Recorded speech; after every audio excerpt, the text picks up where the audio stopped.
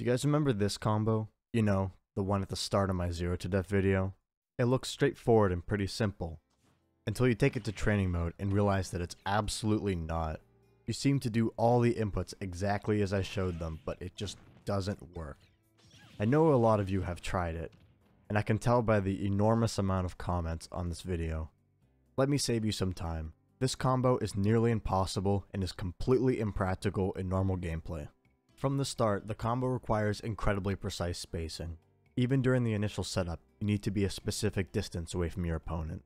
When you first short hop, spacing is important because you need to be far enough away from Ike as to not cross up, but you also need to be far enough forward for the rest of the combo to hit. The second short hop also shares this precise spacing, and if you have done everything perfectly, only then will the down tilt at the end hit. So why did I even make this video?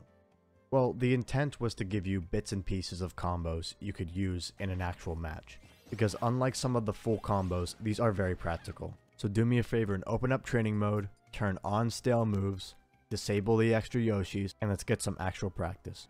Let's look at the first combo on Fox, specifically this section right here. Around 20% you can combo a ground float nair into a double turnip throw. This leads into a down tilt with the turnip, and you can further combo from here. Ground float nair is a frame 6 option you can use as a punish in neutral. This is very useful because when you're holding a turnip, you should always know what it can lead to. You can also take this setup and just get rid of the nair to start it. You can use a short hop turnip throw as a burst option. It is fairly easy to hit, so you should know the potential rewards. Not only do the two turnip throws do about 25%, they also can lead into a variety of free-flowing combos that can even result in kills.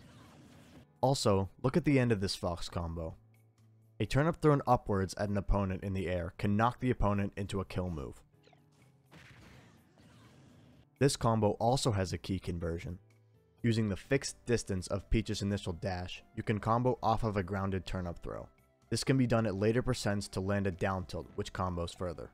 This is especially useful as a dash forward turnip throw can be a better burst option than dash attack. This Ike combo is actually practical. It is probably the one you're used to seeing in clips. Everything after the initial setup can be used separately though. If the opponent is in the air, a turnip thrown forward at point blank range combos into nair. The nair recatches the turnip so you can combo the opponent further. For instance, it can lead into these double turnip throw edge guarding sequences. These are useful by themselves, as the turnip adds damage, allowing for the fair or side beat to kill. Triple and quadruple turnip throws offstage are also possible. I will leave a link to that tutorial down below. This Inkling combo contains one of the most useful conversions you can do with Peach. If you catch your opponent in the air, you can short hop turnip throw. This can combo into an up air, allowing you to recatch the turnip.